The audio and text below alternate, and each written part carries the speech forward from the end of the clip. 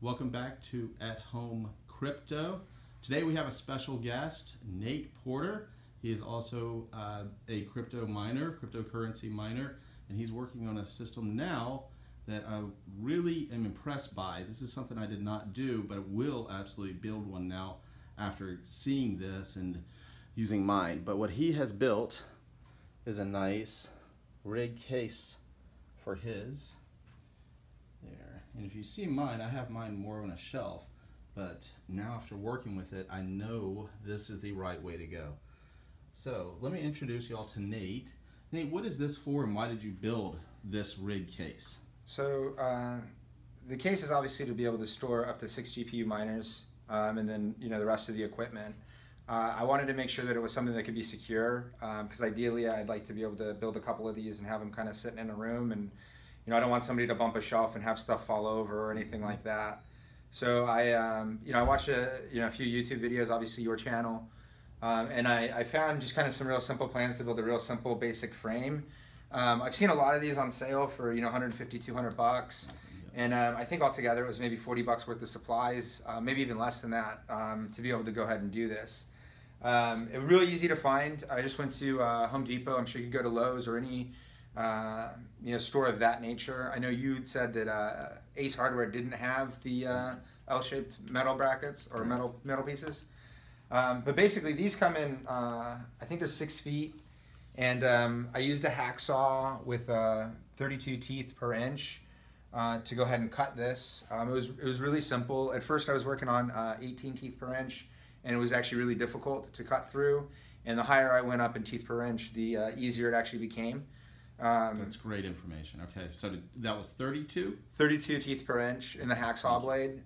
It really, it still takes a minute to cut through, but each piece cuts in about 30 seconds, I would say, and you can see how well it keeps the straight line. Yeah, I wanted everybody to see it's very flat. Yeah, this is good information. I thought it would be coming out, but no, it's very flat. And with that, there's I can't remember what the boxes are called, but they make sure that your blade stays in a straight line as you're cutting.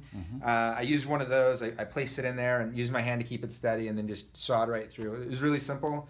The hacksaw was also good with some of the precision that needed to be done. So this piece right here coming across didn't fit originally, and I was able to go ahead and just saw off a little bit of it, not having to take a big chunk. So I was actually pretty surprised by how easy it was to cut the metal pieces. Show them how good it looks inside too. Look at that.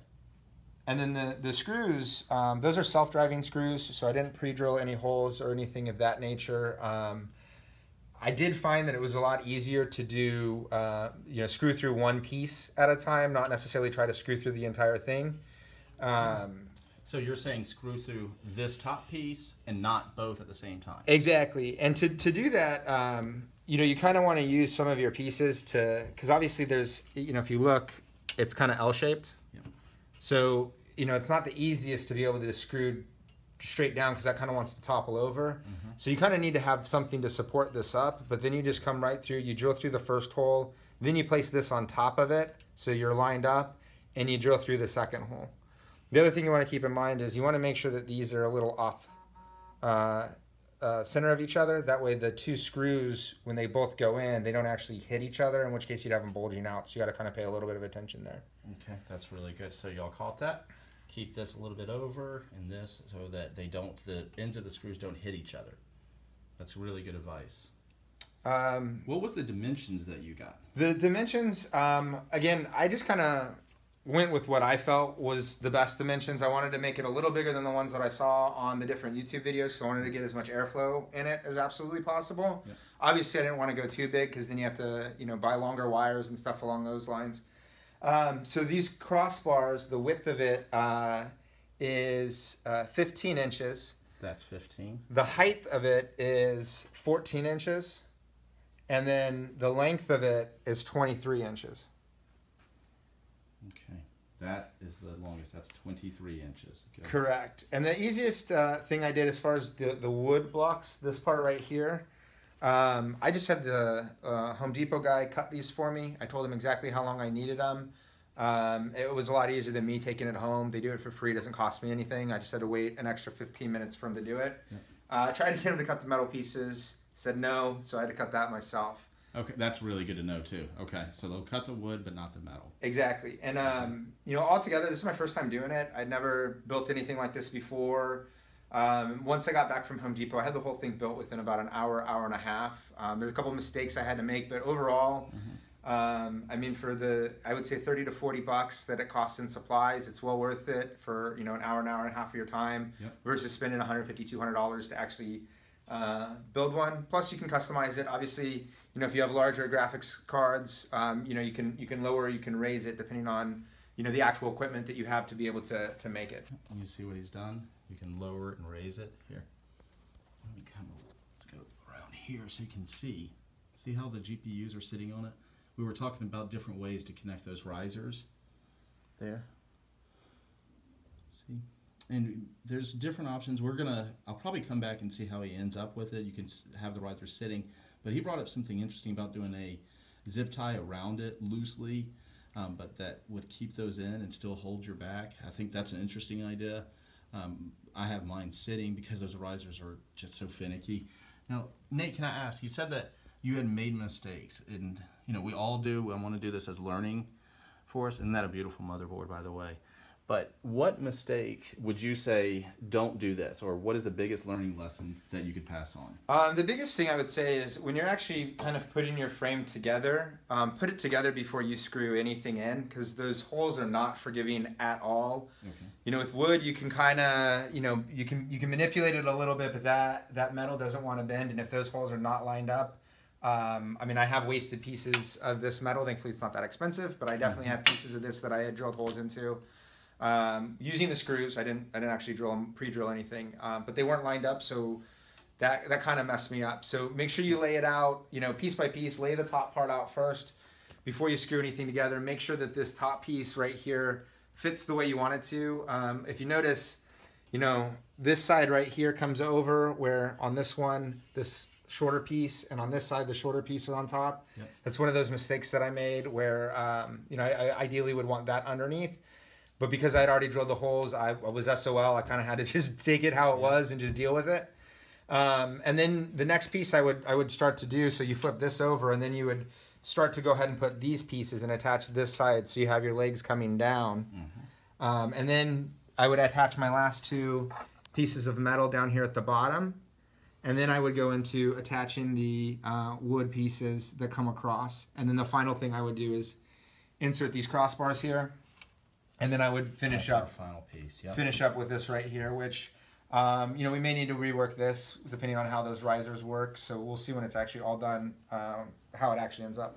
Now notice not all your wood. If y'all see, he's got 6 pieces of wood that are down that the motherboard is sitting on, but only 1, 2, and 3 screws. Why did you not screw all of the wood in? So I wanted to wait before I actually screw, and you'll notice the graphics cards, the GPUs aren't screwed in either. Yep. I wanted to wait before I actually made those. It is a little messy when you start drilling through this. There's a lot of like small little metal flakes that get created. That can damage your motherboard. Yeah. So before I actually, you know, screw and bolt everything down as a final product, I wanted to go ahead and kind of lay out how I want it. Mm-hmm. So the 3 main ones are needed for structural reasons. So those I went ahead and just screwed down right away. Pure convenience and pure luck that is the exact width of that. Yes. That I would love to say was intentional. It just happened that way. And originally what I was going to do is have 2 wood sections here and 2 wood sections there. Mm-hmm. But that, if you notice on this, if I throw one there, it doesn't let it sit securely on there. And if you notice how it kind of wobbles a little bit. Look at that. That's, yeah. So I removed the one, slid this down, because eventually, you know, these things can get bumped. So what I'd like to do is put a couple of little brackets here, little L-shaped brackets here. So it's still easy to remove to take it off, but if it gets kind of bumped to the side or jostled around a little bit, it'll at least still stay in place. And then the same thing on this side. If you notice, there's still 2 there. I think I'm going to remove one of those and just have the one section there supporting the center of it. I think the 2 is a little unnecessary. And obviously I can save these for the next frame that I build, so it's not like it's going to be a waste of the wood. But I would definitely recommend making sure that you know where everything's going to go before you screw it down. And then especially this part right here, because this is the part that, you know, if you put this in place and you screw this down prior to drilling these holes, you're going to run the risk of those metal flakes dripping into your motherboard. Now, you can always throw a towel over it, but I would rather just remove that from there so I know that it's out of harm's way, because they're not cheap, they're not inexpensive. Remove that out of harm's way, drill your holes here, take the screws out, really clean it off, and make sure that, you know, you've gotten a good majority of that residue there, and then, you know, screw them back on, and then you can finalize and screw this thing in. But it was pretty simple. I know there was a couple of test runs, you know, hooking it up. A couple things that you brought to my attention that I'm sure you've already addressed in videos. The on switch I put in the wrong spot. Yep. And this is, y'all see again, there's the black torque on the outside, 3 pins over from your SATA. Here. That is so important if you don't have that. And this is actually a mistake that they have in the book.